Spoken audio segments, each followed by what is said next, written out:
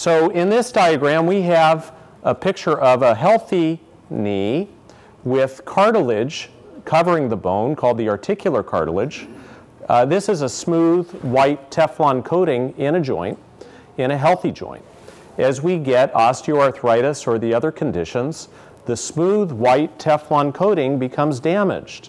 And some people can say, I hear noises when my hip or knee or other joint move, or it's painful because we've lost the smooth white coating.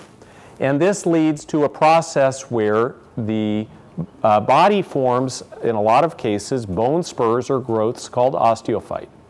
And this is thought to be a protective type of response. If you have a painful knee, the body is trying to limit how much movement there is, creating these bone spurs. And when you look at somebody's hip or knee, losing the flexibility that you might normally have had when your joint was healthy. So here we have a diagram of what is a normal looking x-ray on the left and a not normal looking x-ray on the right.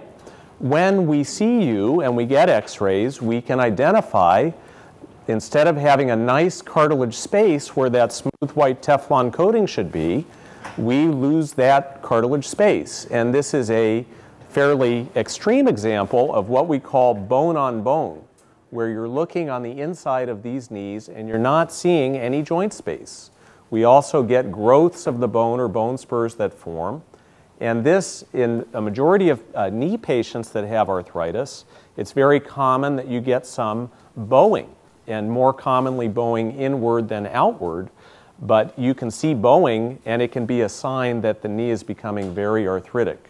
Here we have similar in the hip, what is a normal looking x-ray on the left, where the ball of the hip called the femur and the socket of the hip, we can see a visible space between those two bones, which is a healthy space, as compared to, on the right, a diagram where there's no remaining space between the bones, and we get what are called cysts or holes in the bone that can form, and bone spurs that form in the hip. Also, in this condition, what we call a bone-on-bone condition, where there's a lot of arthritis.